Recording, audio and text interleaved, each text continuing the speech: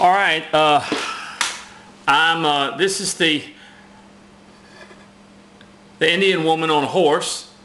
I have not had a chance to do the, or had a chance to spray finish it, in other words. We've had some illness in my sister's family that has kept me from having a lot of time, but this is basically general what the woman on the horse looks like. Now I kind of painted him up. I'm not the greatest in the world horse painter, I have to admit that, but I did all right. I wanted to make it as old looking as possible, and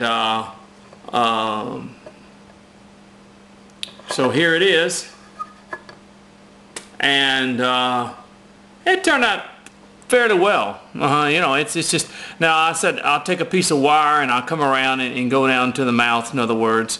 But I want to kind of show you, I had a mixture of white and dark, in other words, to create the horse with, as we might say.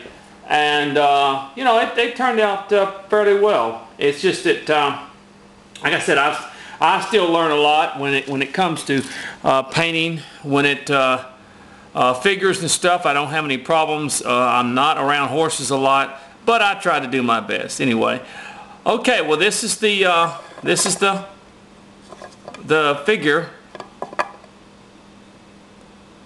of the Indian lady on the horse, and when it gets sprayed, it's going to have a little bit deeper, richer color to it, in other words.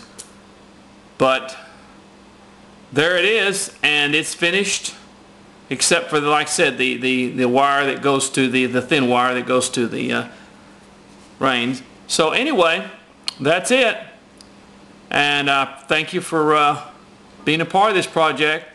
And I do have the pattern if you need it. I will need your email. I cannot send anything through YouTube on the message board, a pattern or anything like that. It won't take it. So anyway, this is the